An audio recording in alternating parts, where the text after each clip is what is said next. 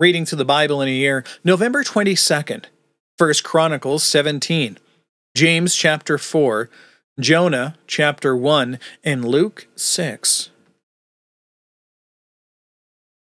Now it happened when David inhabited his house, that David said to Nathan the prophet, Behold, I inhabit a house of cedar, but the ark of the covenant of Yahweh is under tent curtains.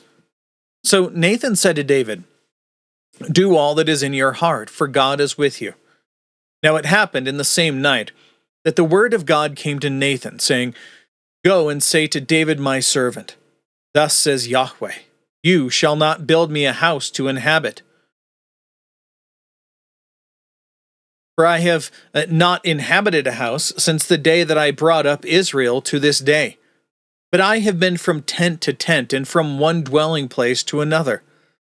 Wherever I have gone about with all Israel. Did I speak a word with even one of the judges of Israel, whom I commanded to shepherd my people, saying, Why have you not built me a house of cedar? So now, thus you shall say to my servant David, Thus says Yahweh of hosts, I took you from the pasture, from following the sheep, to be ruler over my people Israel, and I have been with you wherever you have gone. And I have cut off all your enemies from before you, and will make you a name like the name of the great men who are on the earth. And I will appoint a place for my people Israel, and will plant them, that they may dwell in their own place, and not be disturbed again. And the unrighteous will not waste them any more as formerly. Even from the day that I commanded judges to be over my people Israel, and I will subdue your enemies, and I tell you that Yahweh will build a house for you. And it will be that when your days are fulfilled to go be with your fathers, that I will raise up one of your seed after you, who will be of your sons, and I will establish his kingdom. And he shall build for me a house, and I will establish his throne forever. And I will be a father to him, and he will be a son to me. And I will not remove my loving kindness from him, as I removed it from him who was before you, speaking of Saul. But I will cause him to stand in my house and in my kingdom forever, and his throne shall be established forever. According to all these words, and according to all this vision, so Nathan spoke to David. Then David the king went in and sat before Yahweh, and said, Who am I, O Yahweh, God, and what is my house that you have brought me thus far?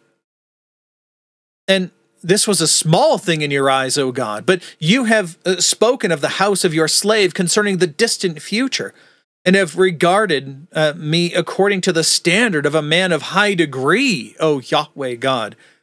Again, what more can David say to you concerning the glory bestowed on your slave? You know your slave. O Yahweh, for the sake of your slave, and according to your own heart, you have done all this greatness, to make known all these great things. O Yahweh, there is none like you, and there is no God besides you, according to all that we have heard with our ears. And what one nation in the earth is like your people Israel, whom God went to redeem for himself as a people, to make you a name by great and awesome things. That sounded weird. I'm going to restate that. To make you a name by great and awesome things, in driving out nations from before your people, whom you redeemed out of Egypt. You gave your people Israel to be your own people forever. And you, O Yahweh, have become their God. So now, O Yahweh, let the word that you have spoken concerning your slave and concerning his house endure forever, and do as you have spoken. That your name endure and be magnified forever, by saying Yahweh of hosts is the God of Israel, even a God to Israel. And the house of David, your servant, is established before you. For you, O my God, have revealed in the hearing of your slave that you will build for him a house. Therefore your slave has found courage to pray before you. So now, O Yahweh, you are God, and you have promised this good thing to your slave. So now you have been pleased to bless the house of your slave, that it may be forever before you. For you, O Yahweh, have blessed, and it is blessed forever. Now James chapter 4.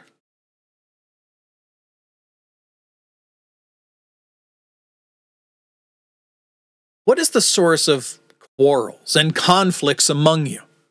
Is it not the source of, rather, is it not the source, starting over, is not the source your pleasures that wage war in your members? You lust and do not have, so you murder. You are envious and cannot obtain, so you fight and quarrel. You do not have because you do not ask. And you ask and do not receive because you ask with wrong motives, so that you may spend it on your pleasures. You adulteresses, do you not know that friendship with the world is hostility, it's enmity against God? Therefore, whoever wishes to be a friend of the world sets himself as an enemy of God. Or do you think that Scripture speaks to no purpose? Quote, he jealously desires the Spirit which he has made to dwell in us. But he gives greater grace. Therefore it says, God is opposed to the proud, but gives grace to the humble.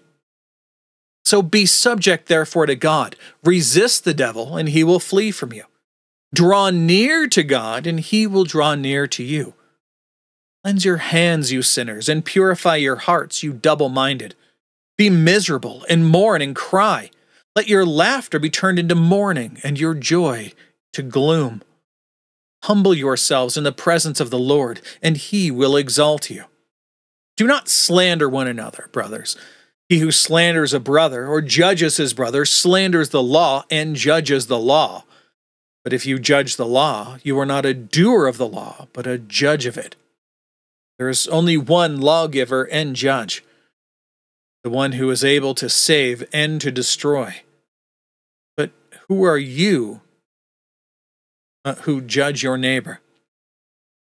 Come now, you who say, today or tomorrow we will go to such and such a city and spend a year there and engage in business and make a profit. Yet you do not know that that what your life will be like tomorrow. You are a vapor that appears for a little while and then vanishes away.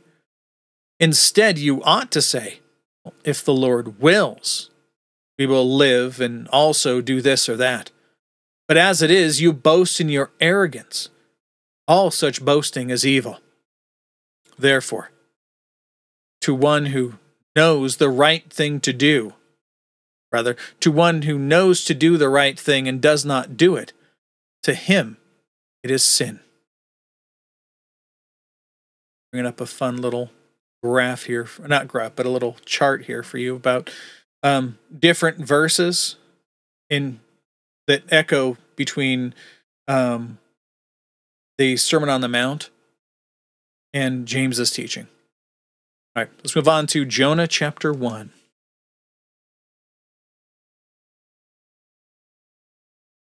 Turn a new book, let's read the introduction.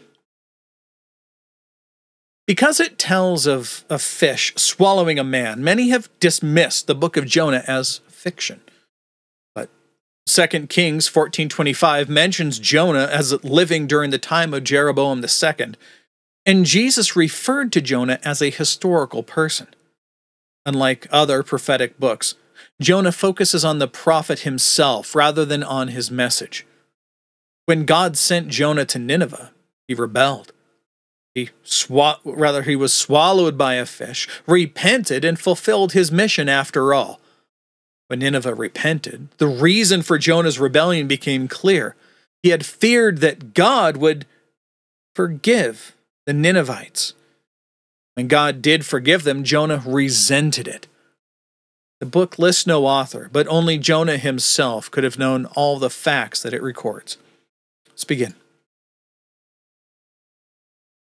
The word of Yahweh came to Jonah, the son of Amittai, saying, Arise, go to Nineveh, that great city, and call out against it, for their evil has come up before me. Yet Jonah arose to flee to Tarshish from the presence of Yahweh. So he went down to Joppa, found a ship which was going to Tarshish, paid its fare, and went down into it to go with them to Tarshish, away from the presence of Yahweh. Yahweh hurled a great wind on the sea, and there was a great storm on the sea, so that the ship gave thought to breaking apart.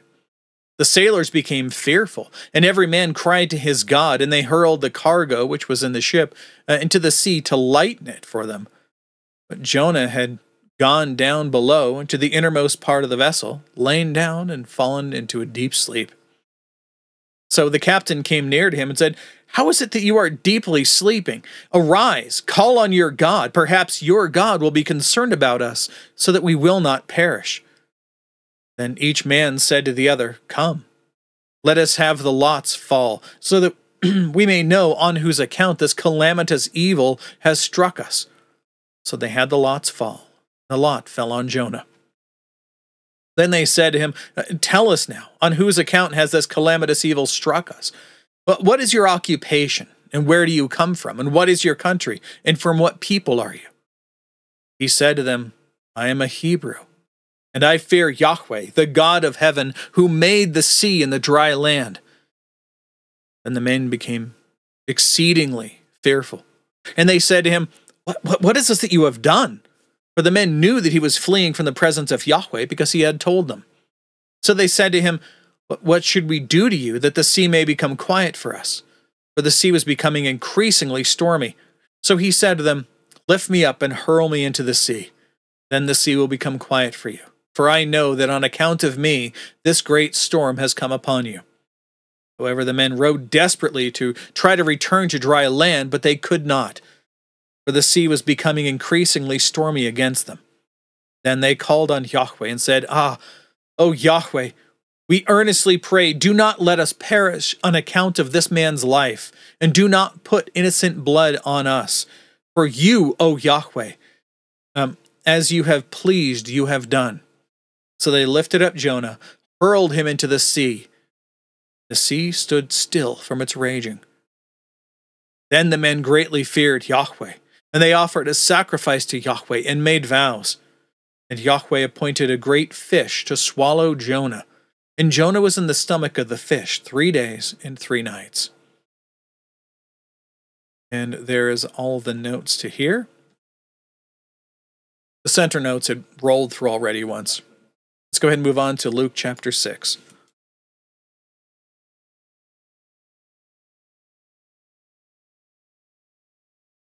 Now it happened that, on a Sabbath, Jesus was passing through some of the grain fields, and his disciples were picking and eating the heads of grain, rubbing them in their hands. But some of the Pharisees said, "Why do you do what is not lawful on the Sabbath?" They saw it as work, plucking the head, rubbing it. Sounds like work to me.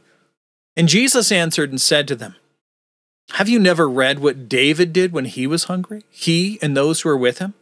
How he entered the house of God and took and ate the consecrated bread," this is the bread of the presence, "which is not lawful for any to eat except the priests alone.